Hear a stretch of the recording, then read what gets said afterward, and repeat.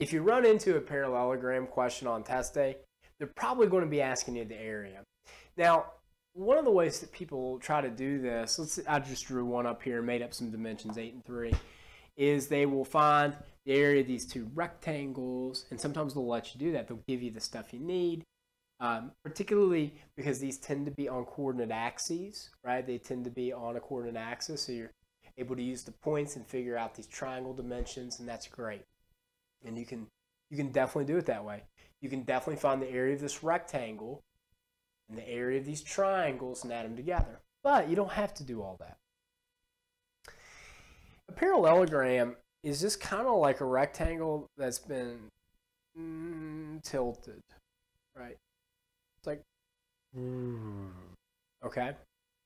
And if I were to take this triangle here, right, and I were to transplant it to the other side, well, that would leave me a clean break on this side for a rectangle, right? I would just have this clean cutoff point right here for a rectangle. And over here, all of a sudden, I want to have something that looks like this. Also have a rectangle. And look, my base hasn't changed, right? This bit that went over here is still here. Didn't add anything to the top. That dimension didn't change. The height didn't change. So really, to be honest with you, the easiest way to find the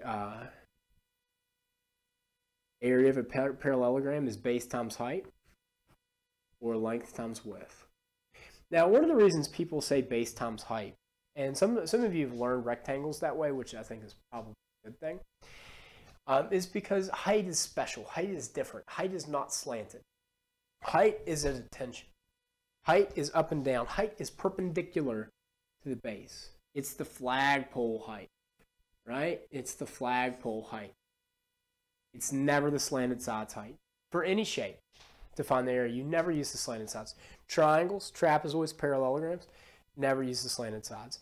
So, typically, if you know how long it is, and know how tall it is, you don't have to do anything else. Let it be that easy. Let's go ahead and jump into our full screen ACT example. You'll kind of get a better idea. Okay, this is a pretty standard parabola question, except it's not a parabola question. Let's try that again. This is a pretty standard parallelogram question. We're given a parallelogram on a standard coordinate plane, and they're asking for the area. So the easy way to do it is to find the base. So we go from -1 to 2. So the base will have a length of 2 minus -1, or 3. And then the height will be, we go from 1 to 0, so the height will be 1. So we have a base of 3, height of 1. Remember, we're always interested in the up and down height. Up and down height. So our area is equal to base times height, which will be area is equal to 3 times 1. Area is 3. Letter B is correct. That's all there is to it. Now, we can kind of step back here and look at how you may want to do this with triangles. Again, I really encourage you to remember the little base times height trick. But if you didn't for some reason, because these are usually given on the coordinate plane, you have this option, right? You could say, well, look, this is going to be a triangle with a base of 1 and a height of 1. This is going to be a triangle with another base of 1, height of 1. Then this rectangle that I have left after I've cut off this end will have a length of 2, height of 1. So you'd have rectangle area would be base times height or length times width. So that'd be 2 times 1 equals 2. Triangle, the triangles will be identical in a parallelogram. 1/2 base times height. 1/2 1 times 1. Sorry for the sloppiness. But each triangle would have an area of 1/2, so you'd have 2 plus 1/2 plus 1/2. And that would get you 3. You could also, of course, also think about this as two rectangles. You'd have this 2 times 1 rectangle in the middle here.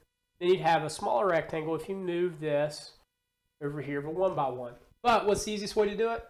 Base times height, perpendicular to the base, up and down height. It's the quickest way to do these problems every single time.